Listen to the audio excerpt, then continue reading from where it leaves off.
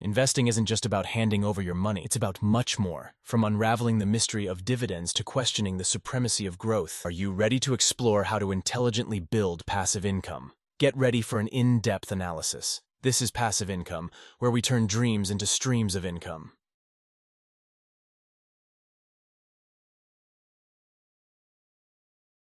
Within the active investing universe, there's a persistent criticism of those who focus on dividends. Dividends aren't free money. They come out of the stock price.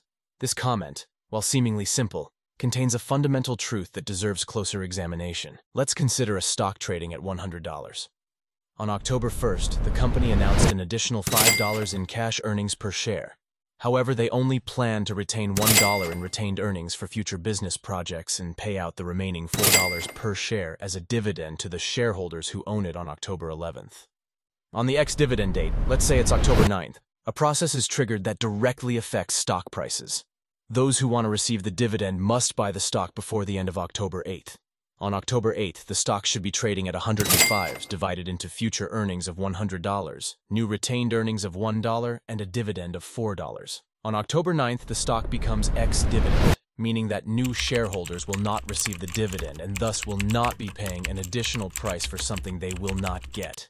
The stock should then trade around 101, reflecting future earnings and retained earnings. When critics argue that dividends come out of the stock price, they are correct. This is not a process of free money. Dividends represent the profits generated by the company and returned to shareholders. But that's not the whole story. The crucial difference between a company that pays dividends and one that doesn't is that shareholders are free to decide how to allocate their share of the profits. They can choose to take those dividends as income, reinvest them in new opportunities, or even plow them back into the same company if they trust its track record. So while dividends affect stock prices, they also offer investors a strategic choice about the fate of their earnings. It's important to understand that paying dividends is not simply an admission that the company lacks innovative ideas. Rather, it represents a strategic capital allocation decision. When a company chooses to distribute a portion of its earnings to shareholders, it does so with the confidence that retaining all earnings may not be the best long-term strategy.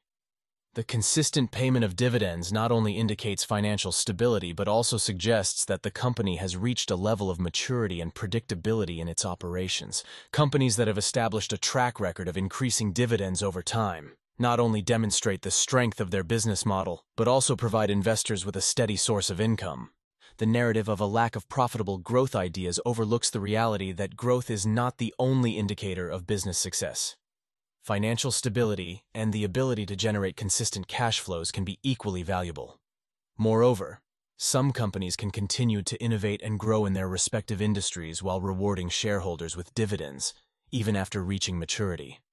It's important to remember that there is no one-size-fits-all approach to investing. Different investors have different objectives and risk tolerances. For those looking for a mix of growth and stability, dividend-paying stocks can offer the best of both worlds. Not only do these stocks provide a steady stream of income, but they also have the potential for capital appreciation as the company continues to grow. In this regard, paying dividends should not be seen as a lack of ideas, but rather as a deliberate strategy to balance future growth with current rewards for shareholders. Moreover, the track record of successful companies that have maintained dividends while continuing to innovate challenges the simplistic narrative that dividends equate to foregoing growth. It's worth noting that companies that choose not to pay dividends face their own challenges and criticisms. By retaining all earnings, these companies are expected to aggressively reinvest in growth opportunities. However, this strategy doesn't always guarantee success, and investors must have confidence in management's ability to make sound decisions. You don't need dividends, you can always sell shares. This statement highlights an alternative perspective: liquidity by selling assets rather than relying on regular dividend payments. However, as with all investment strategies, the reality is more complex than this simplistic statement suggests. At the heart of this statement is the idea that instead of receiving regular dividend payments, investors can simply sell a portion of their shares when they need cash. In theory, this provides flexibility to adapt to changing financial needs without relying on regular dividend income. While obtaining liquidity by selling shares can be a valid option, there are several important considerations that are often overlooked in this statement. First, selling shares involves market timing and may be subject to its volatility. Depending on the timing of the sale, investors may incur capital gains or losses, which will directly affect the amount of cash they receive. Market volatility is a constant, and investors who rely solely on selling shares for liquidity are exposed to market fluctuations. This reliance can lead to impulsive decisions based on market conditions rather than real financial needs. In contrast, dividend-paying stocks provide a more predictable and stable source of income. Investors can plan their cash flows with greater certainty, regardless of market conditions. This is particularly important in times of volatility, when the stability of dividends can act as a buffer against market fluctuations. Another important consideration is tax. Gains on the sale of shares may be subject to capital gains tax, reducing the net amount received by the investor. On the other hand, dividends may have their own tax implications, but the tax structure can vary depending on the jurisdiction and the duration of stock ownership. In addition, selling shares reduces the investor's ownership interest in the company. This can be significant if it's a company in which the investor has a strong long-term conviction. Depending on the company and market performance, selling shares may result in losing a stake in a company that continues to grow and create value. The "you don't need dividends" argument also overlooks investor psychology. Decisions to sell stocks can be influenced by emotions and market conditions at any given time. In contrast, the peace of mind that comes from receiving regular dividends can help reduce the anxiety and panic associated with market volatility.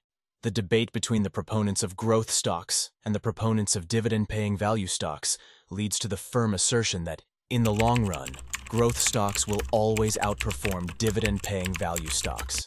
This assertion, rooted in the theory of perpetual growth, warrants critical examination to understand the complexities of these contrasting investment strategies. At the heart of this assertion is a belief in the inherent ability of growth stocks to deliver superior returns over time. Investors who subscribe to this theory argue that continuously growing companies reinvest their earnings to expand, thereby generating a steady increase in stock value.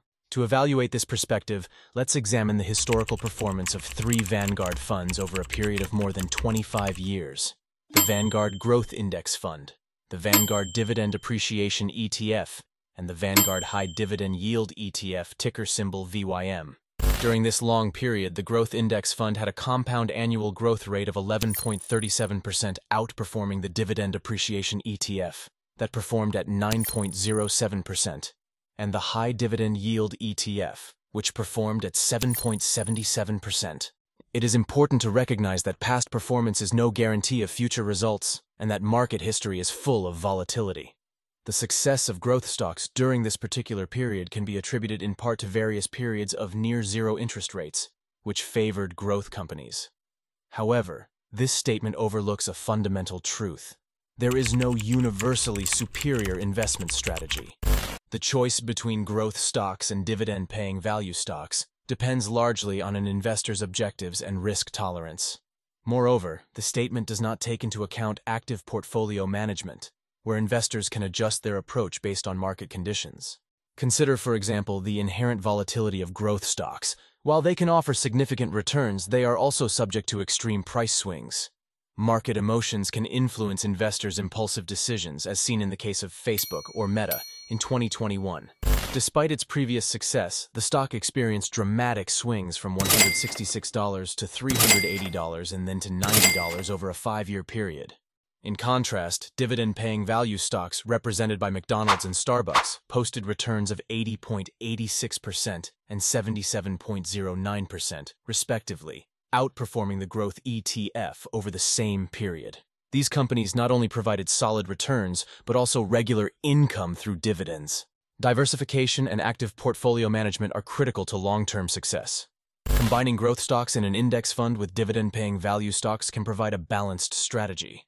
The reality is that growth stocks and dividend-paying value stocks can coexist in a well-structured portfolio, providing a balance between capital appreciation and predictable income streams.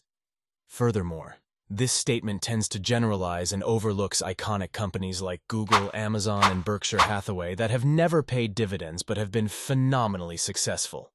The key is to understand that every company and every investor is unique, and there is no one-size-fits-all approach. Well, there you have it, folks. The truth about dividend stocks versus growth stocks. If you enjoyed this video, don't forget to subscribe to Passive Income and turn on notifications so you don't miss any new videos. Until next time, keep dreaming.